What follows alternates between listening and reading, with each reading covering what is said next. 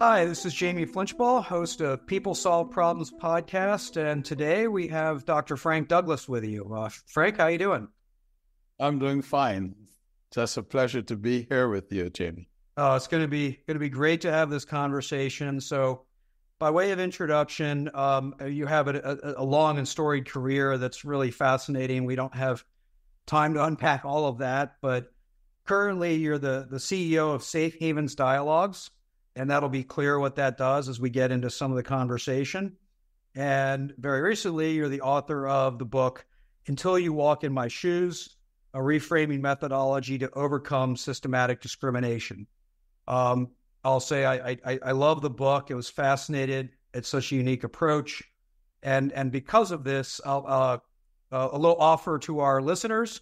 For the first 5 people who post about this episode on LinkedIn and tag both Dr. Douglas and myself, I will buy a copy of the book for you. So hopefully we'll get more people to listen and learn about your book, and I'll get to buy a few more copies for people. That's very nice. Well, in the spirit of Until You Walk in My Shoes, I thought we'd start with this. Can you give an example of a difficult problem that you've had to solve in your past experience that might illustrate kind of where this conversation is going? Yes, I'm actually going to go way back, and people may be surprised with the context. But when I was the global head of research and development for Marion Merrell Dow, which at the time was a mid-sized American pharmaceutical company. It was global, American. Hoechst, the German giant company, bought Marion Merrell Dow and also bought Rhône-Poulenc, which at that time was the number one pharmaceutical company in France, pardon me. Mm-hmm. Combined the two with their pharmaceutical company and became actually the top 3, top 4 a global pharmaceutical company, Hoechst Marion Roussel. What was fascinating was that Mr. Dorman, the CEO of Hoechst, turned to Frank Douglas, who came from the smallest of these 3 companies, to become the global head of R&D. Wow. Now, suddenly I am faced with, which is usual when you have a merger, acquisition of particularly global companies, you've got redundant pipelines, etc. So I am forced with the task of reducing the pipeline, downsizing, which means that some sites were going to lose their capabilities in a real sense, and some areas that they had. And normally what we would do is we would go to the usual, the McKinseys of the day, the Littles, etc., bring them in and have them do this exercise. I decided to do it differently. And what I did is I got the 3 heads of research of the 3 companies with their teams, and I put them together, and I said, here's what we are going to do. We are going to do this whole process, but the first thing we will do is we are going to identify the criteria we need to use to determine what the pipeline should be. What's the criteria for evaluating each compound, each therapeutic area? Now, why did I do that? The reason I did it, it occurred to me that every one of these companies had excellent scientists. They were very proud of the work they had done. And they were in a situation where the guy who came from the smallest company, and an American at that, because the other 2 companies were European companies, was the boss. And the tendency was for them to assume that this ugly American was going to tell them to do everything the American way. Naturally. Well, yes. So my thought was, if I brought them together and put them in charge, basically, of evaluating their own pipelines, as long as we agreed on the criteria at the very beginning, that would be better. So the process was, they agreed on the criteria. I signed off on everything, and in fact, I accepted everything. I didn't change anything. So we agreed on it. They then individually reviewed their own pipelines and ranked their pipelines. They each selected an external who was going to be one of 3 individuals that we were going to bring in for I think it was 3 or 5 days to review the pipeline. And that was the process that we used. I did not override the individuals whom they selected. I knew all of them, fortunately. They were all eminent scientists. So they were all academic scientists who were very well versed in drug discovery and drug development. And we spent 4 or 5 days presenting the pipeline. At the end of the day, this team actually identified the pipeline for Hoechst Marion Dow, which then led to reduction and change of sites, change of therapeutic areas, etc., and was implemented by them. And the reason this was important to me is that, in a real sense, and getting back to the title of the book, and I didn't think of it that way then, but in retrospect, what I had done is I had walked in each of their shoes and had asked myself, if I were sitting in their position, as I was at one point, with my team and the pipeline that we had built, and someone had come in and had just, used whatever process they'd used and had made decisions about my pipeline, I would not have been happy about it.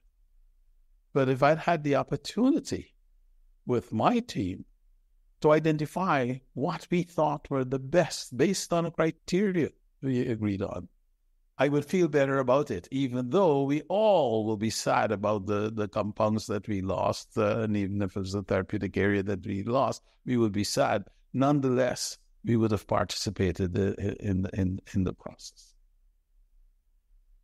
That's a really cool story. And, I think a couple of takeaways, one is, it's really hard to plan really impactful leadership in the sense of the moment allows us to rise to that occasion. And this was a moment that probably didn't spend a lot of time thinking about until the moment was there. And now's the opportunity to lead successfully or not.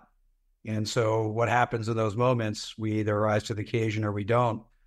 But I certainly take away that lesson of the benefits of early definition of criteria, right? The analysis then, or all the discussion after that, is not about what people like and don't like, what they're attached to, what they're not attached to, but just what moves us closer to that criteria versus what moves us further away. And a lot less personality driven, a lot less emotional driven, not absent those things, but much more objective. And that actually became the manner in which I made decisions. And, about a year into it, it became very clear to me that it was effective because what they saw in action was the American having his ideas, but subjecting them to the criteria we had agreed on before we started the discussion and accepting the decisions. Yes. No, I think, and it's much easier to role model following a standard once you have one, and so it all begins with that. So that's a really fascinating story. I appreciate you sharing that. Turning to the book and your work a bit today. So rolling the clock forward again, the subtitle is a reframing methodology. So Can you unpack that a little bit? What do you mean by a reframing methodology, or how do you describe that reframing methodology? May I tell you a story? Absolutely. Yeah. Yes. When I completed my PhD, I was actually hired by Xerox. And for 3 months, I could not get a good project. And one day, a young white man joined the group. And by the end of his first week, he was actually assigned to what was the most exciting project we had in R&D in the Xerox at the time. I went to have yet another discussion with my boss. And somewhere in there, I said to him, Steve, think of me, not as though I'm Frank, think of me as though I'm Bob. And I was stunned to see the honest expression in his face as he became very thoughtful. And he said, Bob has only been here a week, and I've put him on the artery project. Well, I was furious. I made it out of his office, down to the office of Dr. Marion Tribus, the senior vice president, to give him yet another example of my being discriminated against. Now, about 2 years later, I thought about that episode, and I realized I missed two things. The first was Dr. Tribus had hired 3 young Black PhDs to join the single Black PhD that Xerox had in research and development at the time, and he had made a statement that he wanted to have more Black PhDs in the R&D. So it probably was more important to him that Frank Douglas would do well than it was to Frank Douglas. So I missed it. The second thing was I missed my desired outcome. My desired outcome was not for, the senior vice president to have tough words with my manager. I wanted a good project. So had I reframed and had I said to Dr. Tribus, could you help Steve, my boss, find me a good project? I might have retired from Xerox. Let's just imagine, he was about 3 levels above my boss, 2-3 levels. He would have walked in there and he would have said, just find the man a good project. It would have been done. Well, when I was writing my memoirs about 5 years ago, it suddenly struck me that, as a matter of fact, I had learned from that incident, because many times when I was faced with a difficult problem, be it discrimination, be it conflict, I actually was reframing. And in 2020, as I sat and I looked at the George Floyd incident and saw those on the side trying to get Chauvin to take his knee off at George Floyd's neck, 2 things struck me. One, the individual was dying, and the empathetic onlookers could do nothing to help that individual. Mm-hmm. And the second thing, I wondered, had someone taught George Floyd how to reframe, would he have been able to avoid getting into that situation?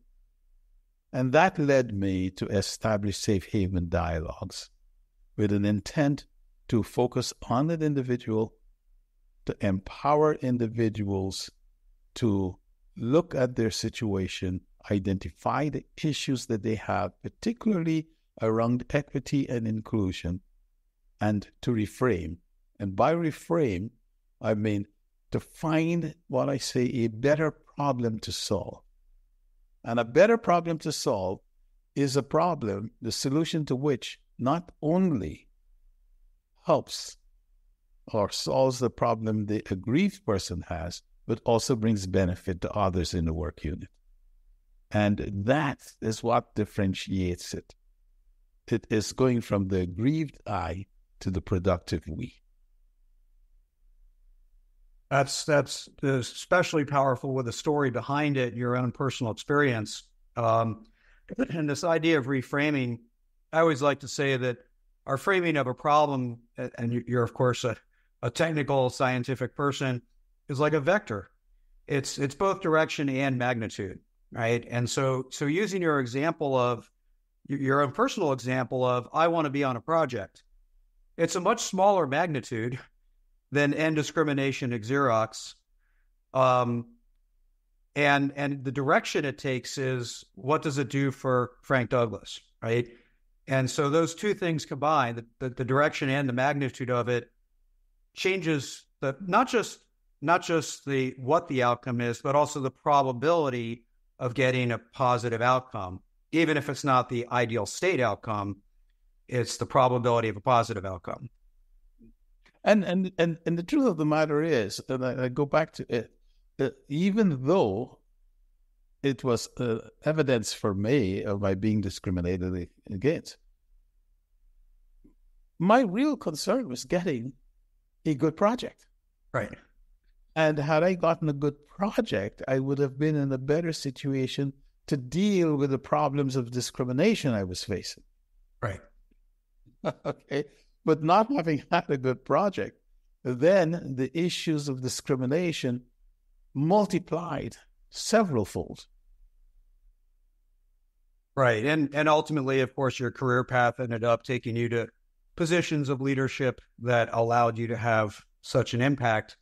But you have to get there first. So I think that idea of empowering individuals, right, in the face of sometimes overwhelming odds, empowering them to be able to move forward, begins with that reframing. And it may not be all that's required, but it begins there, and then you build up to solution sets from there, which is a lot of the approach you sort of lay out in your book, and your work with Safe Haven Dialogues. So let me talk just about breaking down the problem, because a lot of those situations, it's very easy to aggregate the problems, right? We make them very large. We make them overwhelming.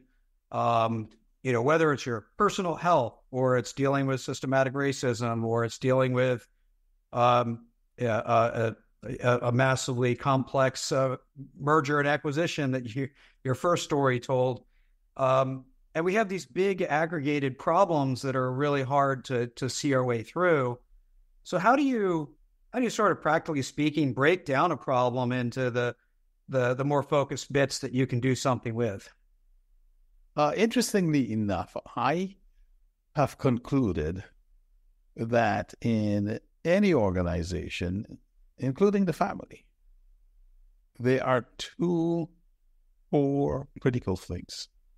There are equity and inclusion. The leaders, the parents, they set the rules, the guidelines, the equity. And the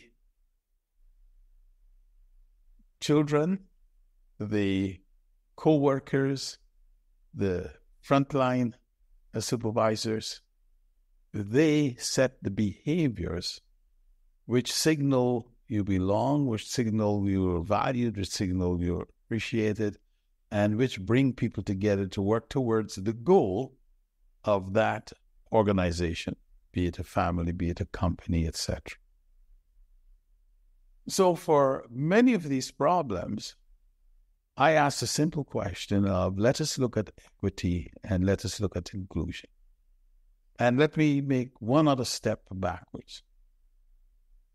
What fascinated me some time ago was the fact that every company annual report, website will tell you its principles, its values, etc.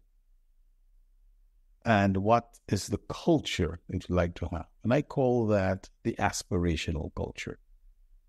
And I'm going to take the university as an organization because I think it's the easiest example to understand. So you get this, and you go to a college within the university or a department within the university, and you find that, as a matter of fact, in that particular department, those values or principles are actually experienced differently or actually practiced somewhat differently. So that's the actual culture for that department.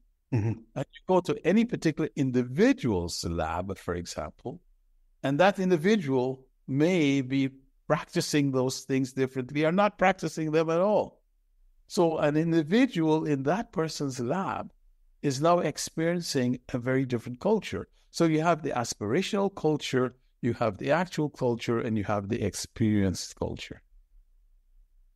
So when one has a problem, one needs to understand what's the culture that person is experiencing. And look at that culture in simple terms of equity and inclusion. And you can look at equity and inclusion, and I think I may have sent a comment to you as I was reading your book, the way you look at the importance of behaviors, for example, in solving problems. And in a real sense, you and I are basically saying the same thing with respect, to the rules and the behaviors. Yep. Because if you look at equity as the values and you look at inclusion as the behaviors, it's the same type of matrix. So we look at equity versus inclusion culture matrix. And we simply ask the question with simple approaches. For equity, 3 simple questions. Are there evidences of privilege? Are there individuals who are privileged? It doesn't matter what they do. They're never criticized. They always get the best opportunities. Are the processes, be they human resource processes, are they transparent? Do they appear fair? And the prospects. Is there a clear relationship between performance and potential in the company? Those 3 things around equity.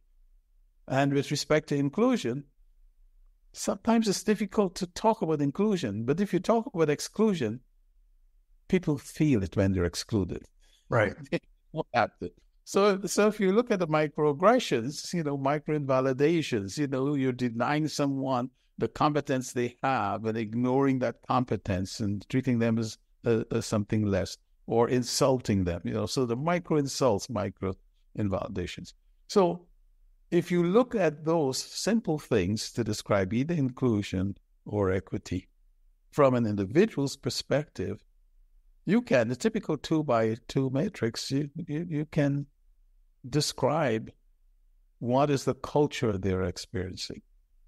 Now, once you have that in the larger context, you're then able to start breaking down the problem that individual has. That's a really powerful framework. And, I know CEOs around the world are looking to lean into this challenge, and there's a lot that they can do for the aspirational culture. But to your own point, it just takes one frontline manager to create a very different experience culture. And so not everything can be solved at the aggregate level. Sometimes we need to solve it at that experience level, which is where we get the equitable outcomes. So, the book goes into all of this as well as your work with Safe Haven Dialogues. I think that really should challenge people to think about some of these challenges a little differently. Again, especially around the reframing and rethink about how they can actually see a path forward, whether they're at the corporate level trying to change their programs or the individual level trying to reach more equitable outcomes. So certainly encourage people to buy and read the book, follow Dr. Douglas, and I really thank you for coming on the show and sharing your history and your perspectives. Thank you, Sir Jamie. Thanks for listening to the People Solve Problems podcast. Let's keep the conversation going. Visit jflinch.com for more episodes and other content. And continue to join us on your podcast app, of course. We greatly appreciate your feedback through reviews and ratings. Consider expanding your understanding of problem solving with Jamie's book, People Solve Problems, The Power of Every Person, Every Day, Every Problem. Available on Amazon. Until next time, keep learning, innovating, and solving problems.